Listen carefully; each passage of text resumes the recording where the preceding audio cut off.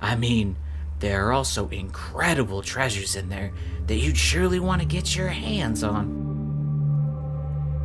I won't stop you from trying, but if you die in there, I'll claim everything you have in your pockets. Channeling that Patches type energy, are we? What is Verho? Verho will be a dark fantasy dungeon crawler. The game will take inspiration from Kingsfield and Lunacid. Now, about Lunacid. I went from loving the game to hating it due to its game design choices. The falloff was so extreme that I had to vent my frustrations about that game. But in doing so, one of the developers commented on that video, asking to use some of the ideas that I talked about to improve Lunacid, but for his game. And I was fine with that, but I was curious to see what he was making, so I kept tabs on it ever since.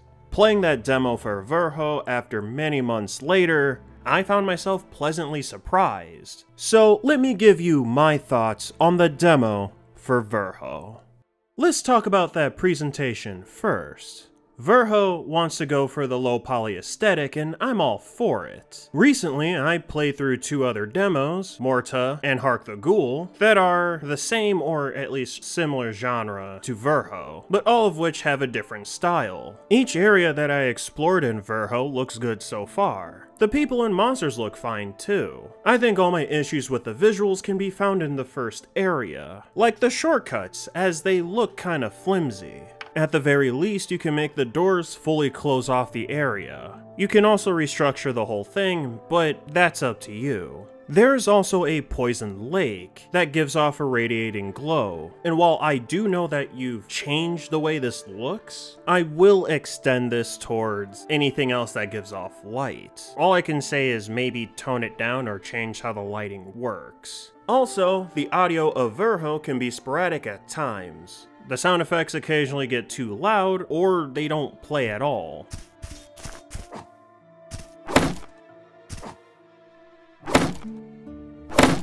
The music across the board has been perfect, and I wouldn't change it for anything. And the voice acting, I would say is good. I have a personal favorite in The Merchant.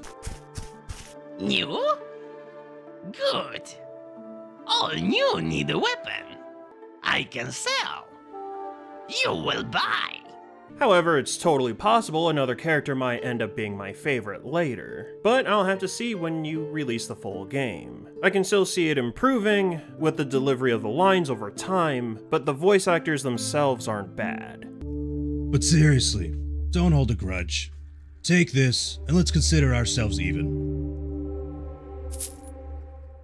What about the story or writing in Verho? I did find the lore to be interesting, with there being a curse that kills people if you look at their face. People would have to wear a mask to get by if they want to communicate with other people. I don't have any issue about what's shown at the moment about the world, and that includes the characters. As I said, the store merchant is my favorite, but I also like the dude you first talk to. The giant snake you have as a blacksmith is awesome too. I only have a small issue about how this dude is written. I know he's supposed to be inspired by Patches, but I feel like how he says he will take my stuff if I die in the cave. I get it, but I personally wish he was less obvious about it. I prefer subtlety. But more importantly, I wish there were less grammar errors.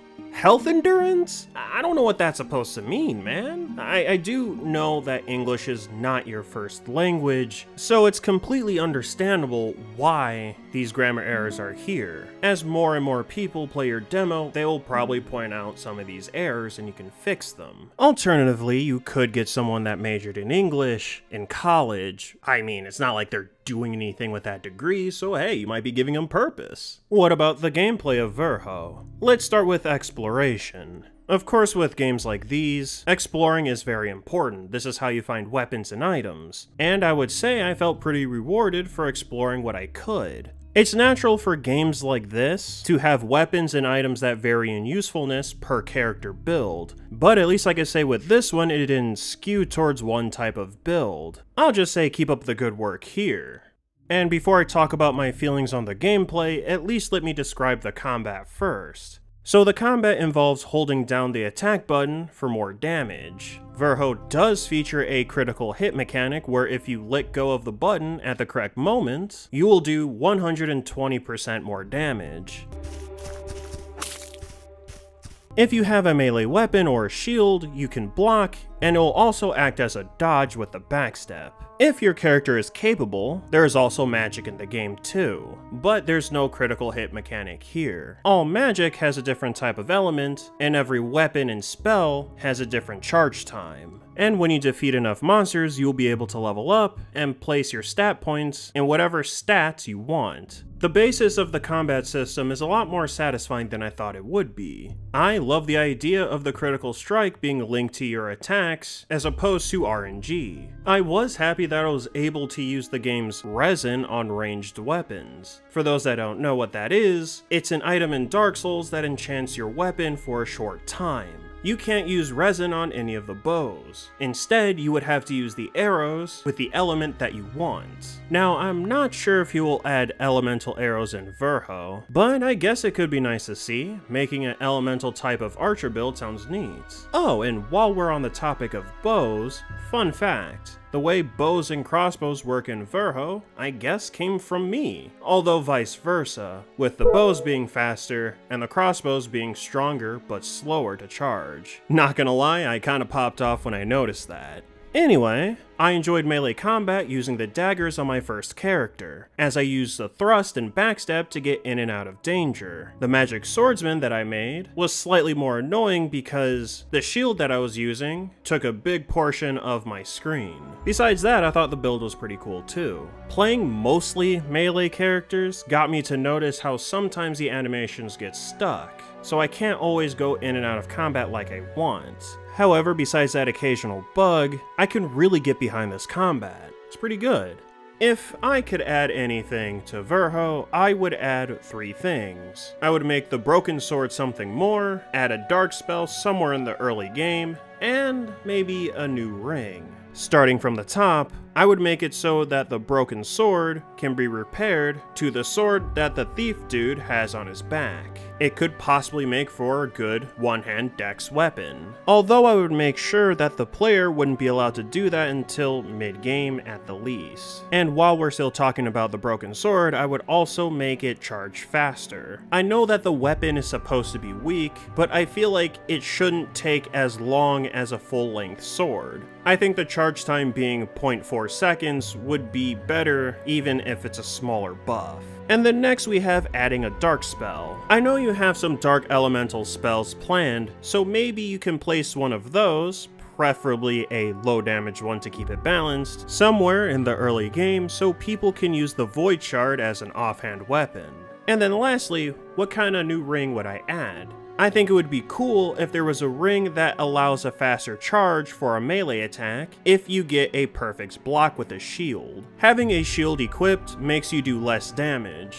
Not by much, but it's still there. And when I noticed that, I took it off and I stopped using the shield. So this idea popped into my head while trying to figure out what would get me to use the shield again.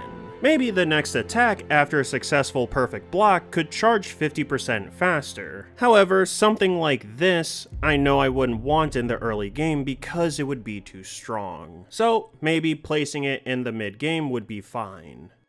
And that's all I'm going to talk about for Verho. I could go on and on about this dungeon crawler, but I'm going to stop myself here. I had a good time with the demo, and I can't wait to see more from the team. So far, you're all doing a good job, so keep it up. I think it's awesome how you're open to feedback too. Just make sure you don't compromise your vision, alright? If anyone else is interested in playing the demo for Verho, go download it on Steam. But that's it from me. I'll see you in the next one.